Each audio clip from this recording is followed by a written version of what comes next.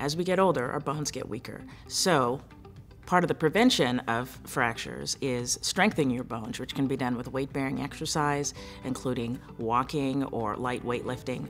Also activities such as fall prevention, looking around your home to limit the ways that people can fall and injure themselves as you get older. So depending on where you have your fragility fracture, your treatment might be different. In the upper extremity, fragility fractures often happen around the wrist or the shoulder, and in older patients, we often treat these without surgery.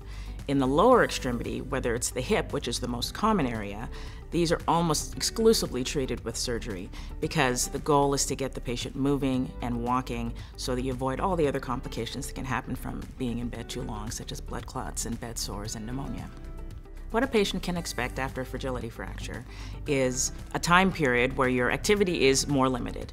If you had a surgery for a hip fracture, for example, you will often go through physical therapy to regain your strength and almost surpass the strength that you had previously so that you can prevent falls in the future.